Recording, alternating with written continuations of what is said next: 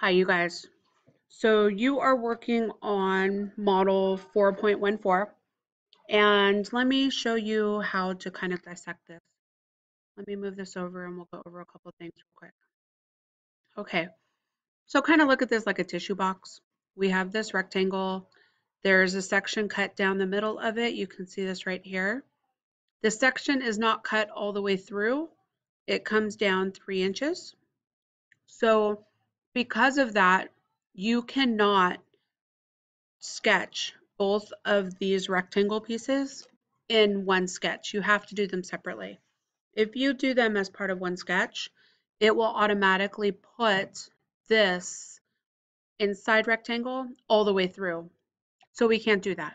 So we're going to first sketch our outside rectangle, extrude it the 4 inches that you see here, and then we're going to sketch our inside rectangle and extrude it the 3 inches you see here.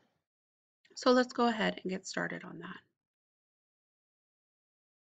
Okay, so I already have a part started. Make sure you save it. And then I'm going to start a sketch. And I always, 99% of the time, want my part on center with the origin. So when I come up to rectangle, I'm going to actually choose the 2 point. That way I start with my center point. So the center point is going to go here, and you can see how this works. So my dimension across the top is 7. Hit tab. The dimension down the side is going to be 3.5. Hit enter. There we go. So we can see it is 7 by 3.5. Let's go ahead and do our extrusion. And the extrusion is the 4 inches. So I'm going to set that to 4. And there we have it. So here we can see that it's just a basic rectangle. Let's go ahead and start a sketch on the top.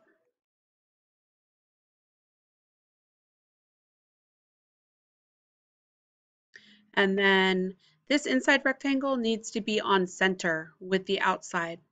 So I'm going to do a construction line that's going to take me just straight down the middle. And then let's go ahead and do one on the outside. Now we didn't actually need to do this one, and I'll show you why in just a minute. Let's do the same kind of rectangle. You see a green dot because it's where both of those construction lines intersect. If you didn't do one or the other, you still would have gotten a green dot indicating the midpoint of one of these lines. So I just wanted to make that clear. This is 3.5 by 1.25. Oops. So I did forget to unselect the construction. So I'm just going to come through and choose each of my lines here and choose the construction line again to unselect it. There we go. And we're going to go ahead and we can see here this is actually moving. It didn't attach like we thought it did. So I'm going to do coincident, and I'm going to select this midpoint, and I'm going to select the green. And I knew that didn't happen. Let me hit undo. I knew that that was not correct because down here in the corner it says 1 dimension needed. And so that told me that I'm missing something. Well, I already have both of these. It should have been on center. So that's what was telling me it didn't quite work the way I thought it was. So I'm going to hit coincident one more time. Coincident makes 2 things touch. And down here it says fully constrained. So let's go ahead and do our extrude. Now we don't want to add the material. We want to remove it. So we're doing a cut.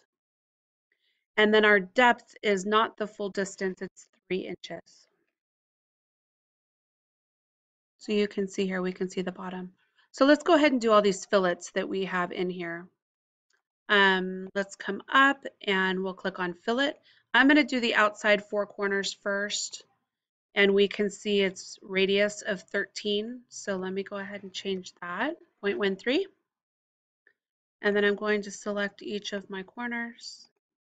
And I don't have to rotate this to see that back corner. It's showing it to me. And then I also know that these edges here, these ones are 13. So I'm going to go ahead and select these at the same time. And I know the bottom one is 13, so I'm going to go ahead and select those. And then around the edge is also 13, so I'm going to go ahead and select these. And hit OK.